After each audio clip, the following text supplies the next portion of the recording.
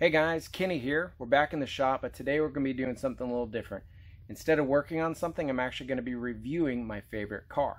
It actually might come as a little surprise to you, but it's actually not one of these. It might come as a bigger surprise that it's not the slob. It's actually my M1009 CUCV.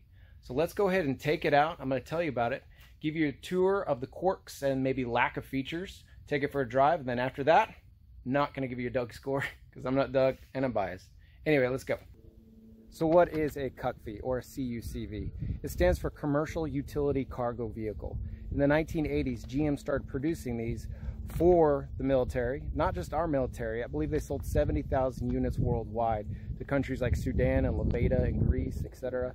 But most of them went to the US military, and they were primarily delivered in two forms, the truck and the SUV.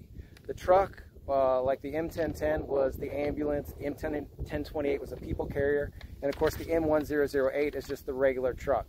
They were all 1-ton trucks. They had 1-ton axles, like a stainless 60 up front, 14 bolt in the rear. All of them were equipped with a 6.2 liter diesel. The M1009 shares the same drivetrain as the M1008, yet they only put 10 bolt axles on these, just like the civilian versions. Outside, they're pretty much the same as a regular K5 Blazer with a few changes. We'll start up here on the front. You can see that they come with the notorious CUCV grill or brush guard up front. You also notice there are shackles, and those are both front and rear, and they're bolted directly to the frame. They use these for lifting the vehicle. I've even seen them drop these out of the back of a C-130 on parachutes on YouTube. Anyway, everybody always wonders what this is right here. This is actually an infrared headlight. They use these so they could drive them at night with infrared goggles on. It's paired with these 4 infrared lights, 2 on the front, 2 on the rear, and this allowed them to kind of follow the convoy and be able to see the other cars in front of them. The other notorious CUCV thing up here is the NATO plug. Behind here is a plug for the so you could attach it to other NATO vehicles. So I guess you can jump start an M1 Abrams tank, or likely just another dead Humvee.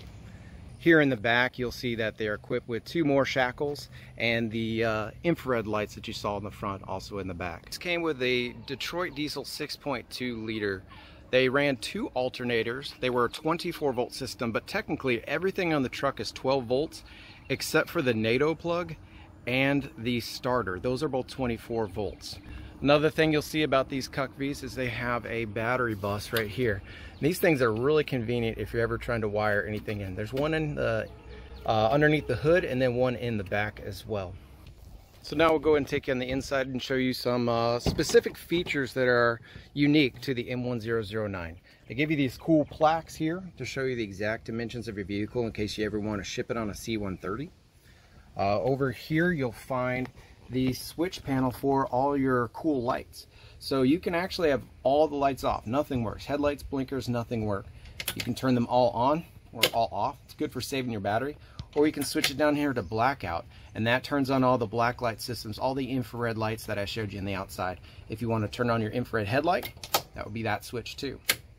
Inside, there's also a NATO plug, in case I guess you need to hook up a radio or something on the inside, I'm not sure. Obviously, there's going to be crank windows. Nothing really is power in these vehicles.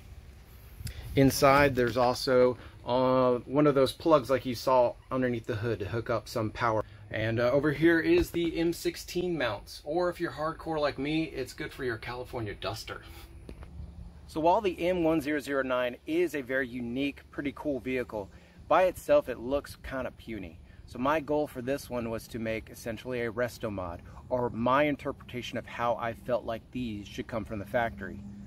1-ton axles, Hummer tires, AC, and kind of dark and clean. And that's kind of what I try to reproduce here. But real quick, before I talk about the modifications that have been done to my truck, first let me tell you about finding an M1009. In the early 2000s, the US government liquidated most of these. However, many, like the first one I bought from the government, were very abused, dented, and plagued with rust.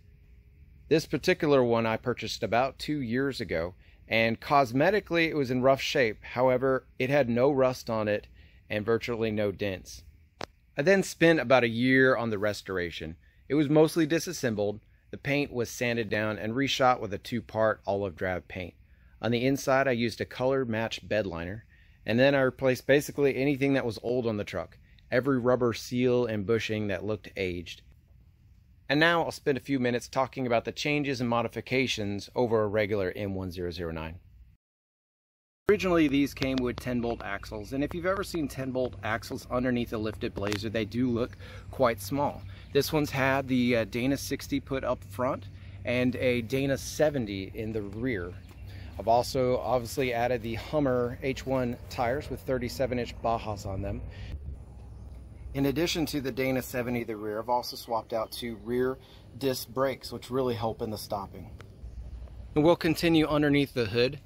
Like I said earlier in the video, these came with a Detroit 6.2, originally with only 150 horsepower. With the Banks turbo kit on these, they up at about 80 horsepower and 100 foot-pounds of torque, which definitely lets you be able to cruise on the highway. Now the other problem is they only came with a 3-speed TH400 transmission. This one has a 700 R4. And perhaps the best addition in here, living in Florida, is factory air conditioning. I didn't use a vintage air kit. I actually was able to install a factory AC in this car. It's the box is insulated, and this pumps out some nice cold air, and it makes it much more enjoyable in Florida. Now, I told you I was going to take it for a drive, and I did, but we had to keep that part of the video short, and here's why. And that's because it's loud in here, but it drives fine. It'll go 70, might not have the smoothest ride.